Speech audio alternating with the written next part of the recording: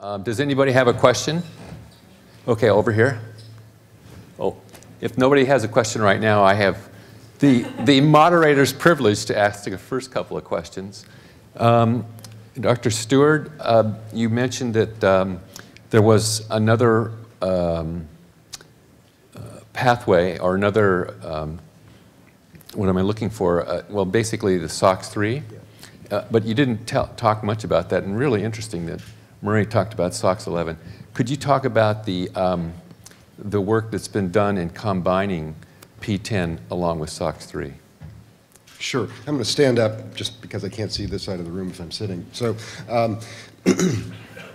again, just to go back to the pipeline here, and Dr. Blackmore really talked about this very elegantly, how you start with screening experiments and then move into the much more difficult spinal cord injury experiments. So again, Jigang He at Children's Hospital Harvard has continued to test different interventions, different molecular targets, and the next one on the list is SOX3. And the track on this is very much like what has already happened with P10. So he used the optic nerve example and showed that SOX3 deletion also promotes axon regeneration. And now I need to just say a little bit about the two different pathways. So P10 actually operates at the signaling end of things and regulates the synthesis of proteins that are critical for growth. SOX3 operates at a different level, and again, going to Dr. Blackmore's talk, so DNA makes RNA, RNA encodes for protein. SOX3 actually seems to be regulating the transcription of particular RNAs. So when you manipulate SOX3, you boost up RNA production. When you manipulate P10, you boost up the translation of those RNAs. So it's actually a double intervention to accomplish the same thing, to achieve regeneration. So again, using the screening approach, Dr. He has already shown that the combined intervention, deleting SOX3 and P10, amplifies regeneration in the optic nerve setting by about 10-fold. And so obviously we're all gearing up to do that experiment in spinal cord injury. And again, we start with genetically modified mice. The unfortunate thing about mice is that they can only be created by breeding them. And so that this does take a little time. We do try to encourage that in our lab, play music and so forth. And the guys are great at getting this process going as quickly as possible. So we actually do have the animals, and we're just in the process of generating enough of them to do our first spinal cord injury experiment, which we hope to be able to launch in a couple of months.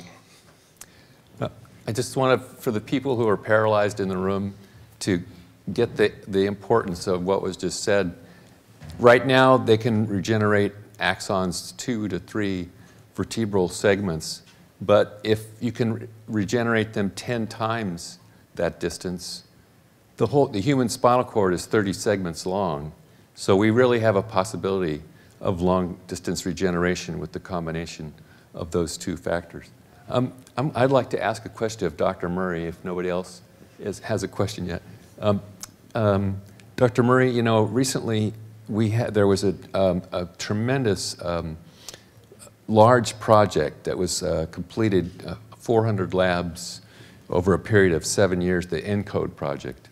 And the essence of that project was that what was previously thought to be junk DNA in the genome was found to have actually all these genetic switches that would turn on genes throughout the rest of the genome. Is it possible that we could get information from that project that would, are there switches somewhere, in other words, in the genome that might actually turn on these regeneration genes?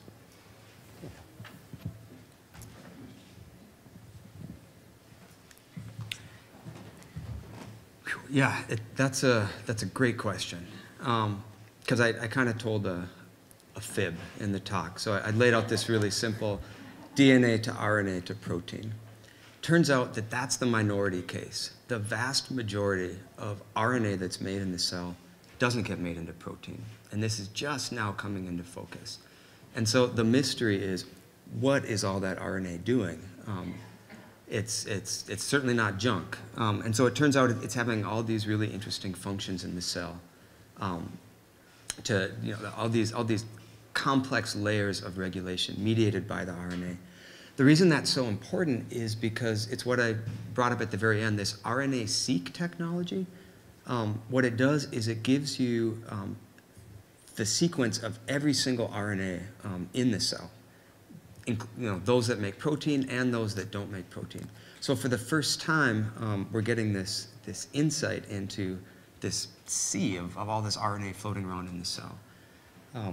So whether the ENCODE project specifically will lead the way forward, I'm not sure, but what I think would be really interesting would be to take an RNA-seq approach to comparing regenerating and non-regenerating neurons, and don't just focus on the proteins, which is what I've been doing so far, but to actually focus on this mysterious sea of RNA and ask whether maybe it's a difference at that level that also contributes to axon success or failure.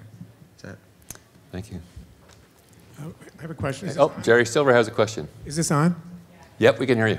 So it's really exciting, from the two talks that you're starting to show functional recovery in critical animal models after injury. So I think that's important for the audience to know. It's actually the first time I've seen that, so I'm really excited about that. Just a specific question to Oz. You showed really nice recovery. Can you talk a little bit about the lesion itself that you were using? And can you talk about what I thought I saw on the slide was that in the P10 only knockout, I wasn't seeing much recovery, but when you added fibrin to that, whatever model this is, you did see recovery. Can you just talk a little bit about fibrin itself, what's going on without P10? So it's about 2 or 3 questions. Sure. Understanding that I'm standing between you and the break at 9:45 and we're already over, I'll try to do it quickly. So yes, you're absolutely right. The group that got both fibrin in the lesion site and P10 deletion were the only ones that showed improvement. And we do think that really indicates that P10 alone deletion, at least in the rat setting, is not perhaps going to be as functionally dramatic as we might have hoped. It doesn't mean that it won't have any effect by itself, but we do think that we've still got to do something with the lesion site.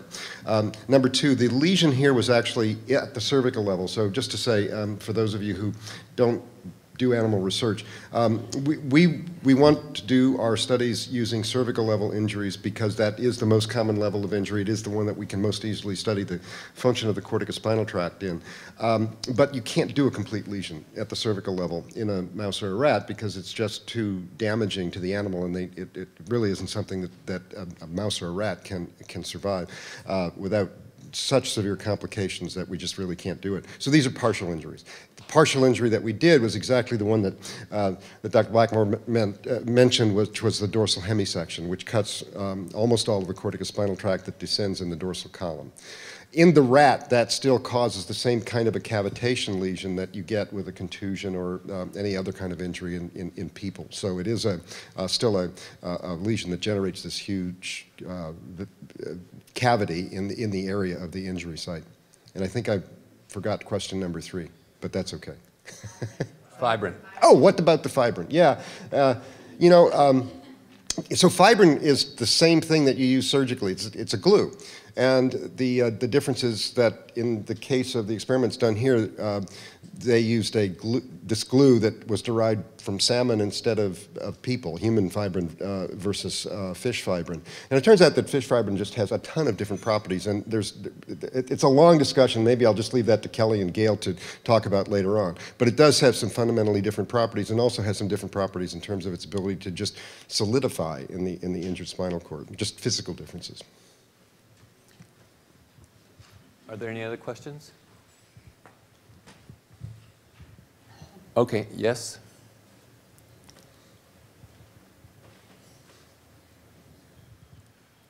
Is that on? Okay. That's, yeah, very excited to hear what you've both talked about this morning. And also very curious to understand a little more, I mean, since you've been working with mice, what is a pathway from moving from mice to humans in terms of, are the same or similar genes going to be involved? Do you expect from other research, or how do you see that, looking out, I don't know, however many years, how do you see that pathway, that roadway or whatever it is, laying out? Do you want to take it, Murray? Go ahead, Doc.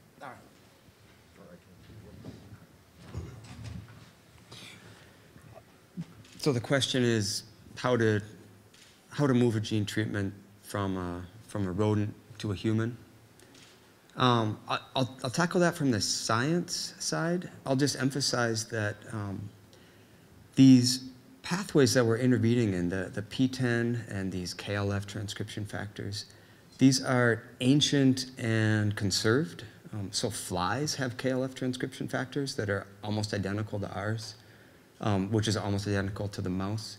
So I think on scientific grounds, there's reason for optimism in these particular cases, that the gene function in an animal would be conserved in a human just because they're so conserved. The nuts and bolts of how do you go from having a virus in a lab that's helping a mouse recover to getting that into a human.